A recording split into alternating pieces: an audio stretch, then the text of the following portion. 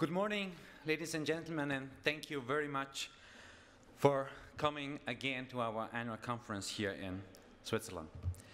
Well, our theme today is digitalization today and tomorrow. And when we talk about digitalization, we often mention disruption. And so as you can see, we have designed a seating plan for this conference in a quite unusual manner, since we want you also to experience a little bit of disruption. So I hope you feel comfortable. But let's come to the topic. As our insurance world is under the potential threat of being disrupted, we must have the vision.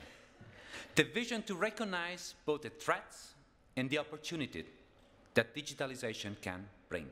The threats, such as cyber risk, and the opportunities, such as lower cost and innovative products to protect our policyholders. Digitalization is already fundamentally changing the way we do business.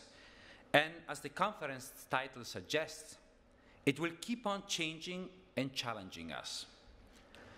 Those of us working in the industry itself, wherever we are, need to use the new tools at our disposal to develop cutting-edge products to protect our customers in an even more uncertain world, and to deliver these products in user-friendly and cost-effective ways. But to be able to do this, we need to get the basic right. This means we need regulatory frameworks that ensure adequate consumer protection while allowing us to innovate and evolve. And to achieve this, we need policymakers with vision as well. In 2014, when the current European Commission began its mandate, we were hopeful that they have this vision. The announcements we heard were clearly forward-looking and promising. Among other things, there was talk about the Capital Market Union's action plan to trigger more long-term investment and the establishment of a digital single market. So let's look at what has actually happened. And let's begin with consumer protection regulation.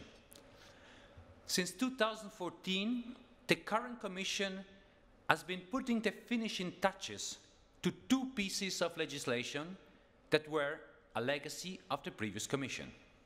The Package Retail Investment and Insurance Products, the PRIPS, and the Insurance Distribution Directive, the so-called IDD.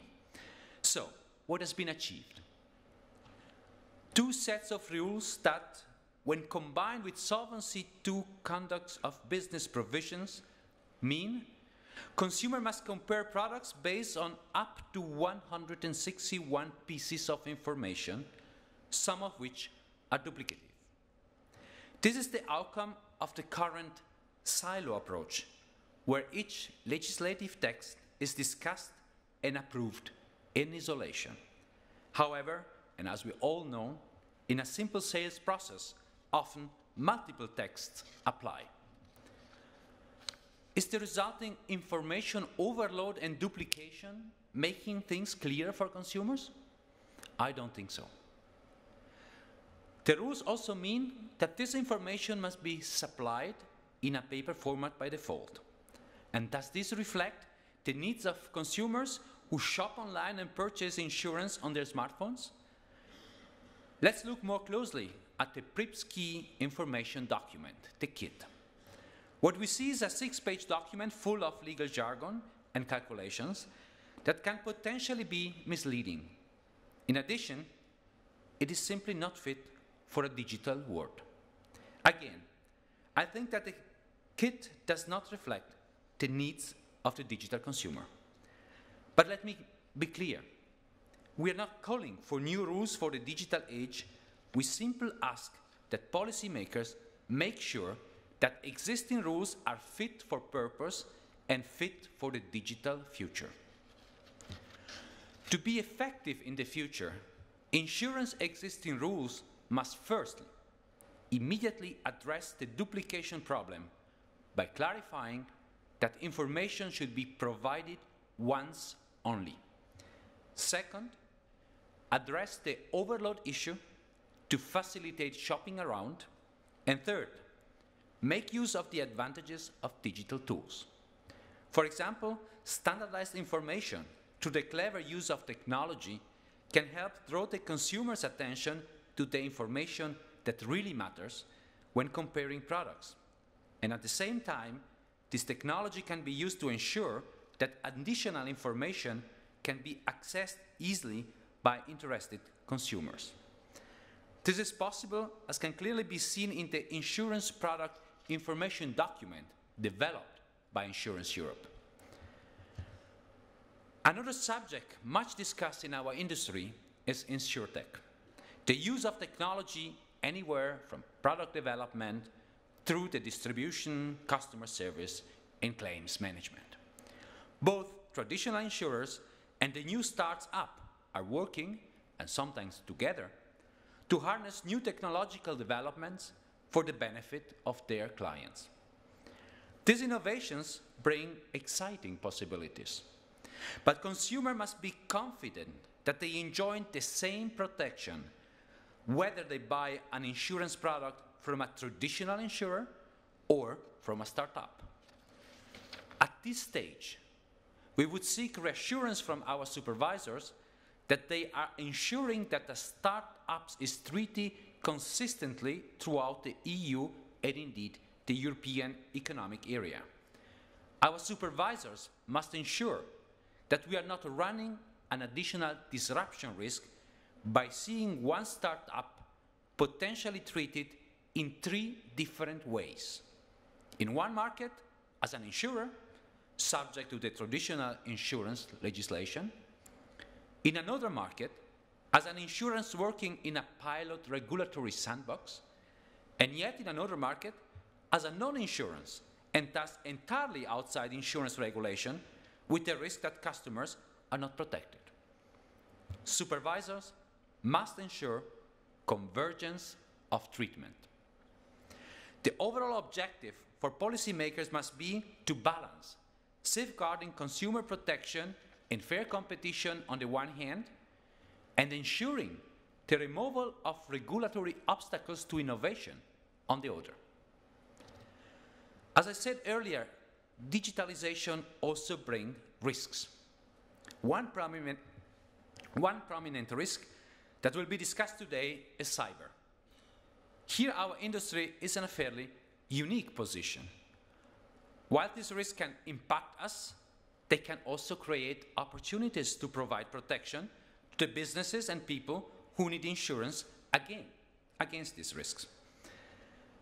As the recent global WannaCry ransom attacks have shown, this is a very serious and immediate threat. These attacks alone target governments, health services, and companies around the world. The economic cost could reach billions of euros. Cyber risk is a growing threat. One group of analysts reported a 36% increase in ransomware cyber attacks in 2016. Despite this, many individuals and businesses still don't take cyber risk seriously. Some don't understand the risk exposure. Others believe it is the IT department's problem. As a result, many businesses are left unprotected. And this can lead to catastrophic consequences, as firms that have become victims of cybercrime have found out the hard way.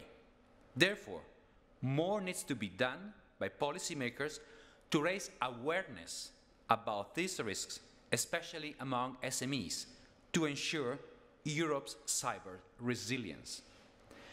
Insurers have a key role to play here, not only in terms of risk transfer, but also by helping policyholders in implementing adequate protections measures and in mitigating the effects of a successful cyber attack.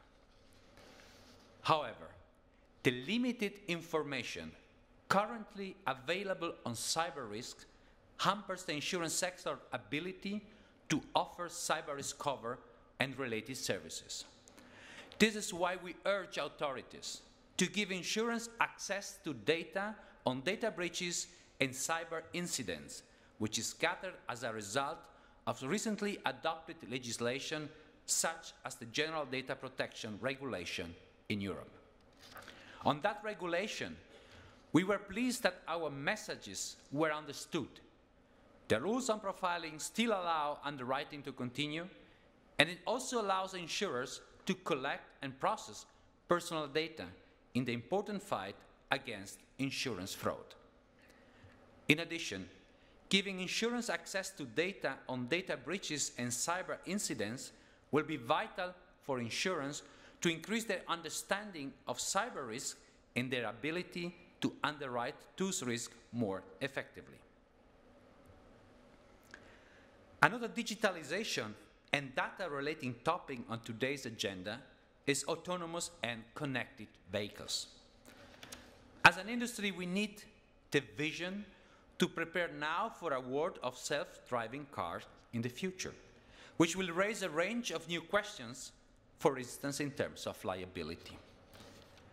Before that, though, we need to create the right environment for cars that are increasingly connected. A fundamental question here is how all market participants can leverage the huge amounts of data these vehicles produce in order to benefit customers. Free access to raw data and clear rules for the gatekeepers of data, be it car manufacturers or large platforms, these are required. This will help to ensure that the benefits of the data economy can be fully leveraged and that strong competition exists to benefit customers. However, car manufacturers are working on models where the car manufacturer will be the main getaway. Therefore, the European Commission must take action to ensure that drivers are the ones who control their data and not the car manufacturers. If drivers keep control of their own data, they can then directly and freely engage with their insurance providers without any artificial barriers. As I said before, in order for insurance to be able to provide innovative products in the future, we need to get the basic right. Last but certainly not least, this brings me to prudential regulation. Solvency II has now been in operation for nearly 1.5 years. After years of preparation, we have had a smooth implementation, which now clearly shows the industry's high levels of capital.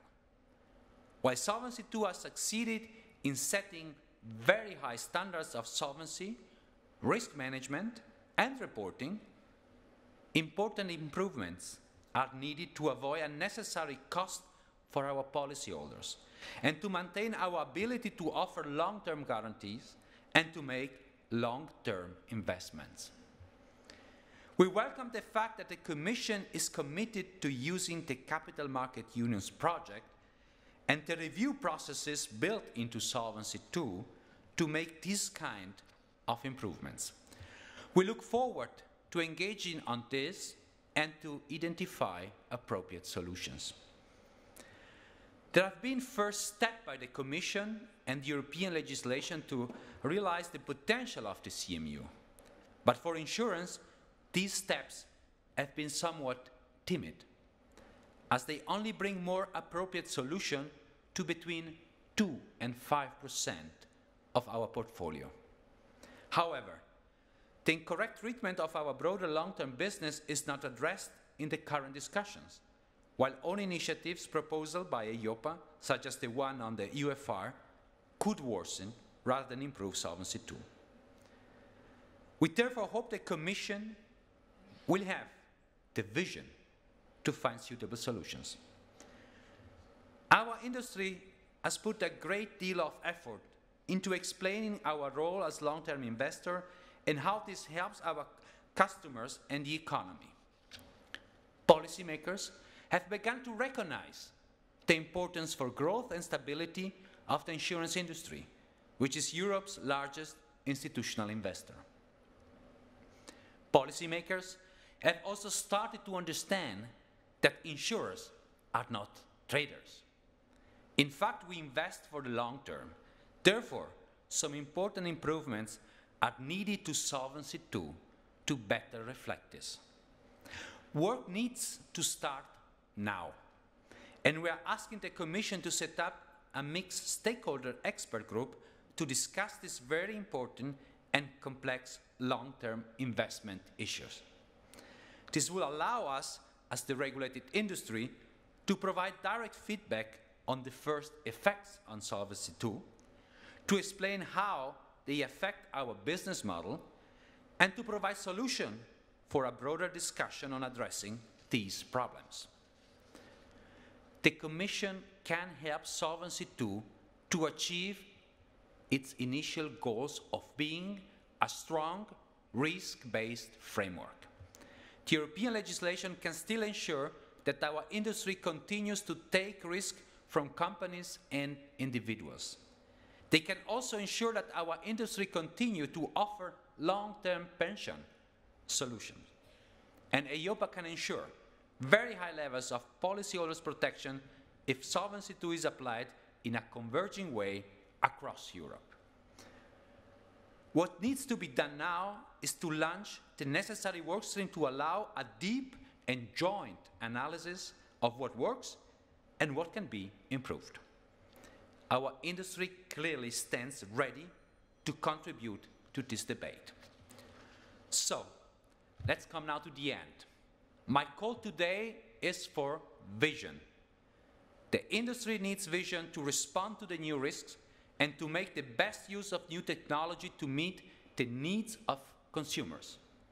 And policymakers need to create the environment to support that vision. Thank you very much.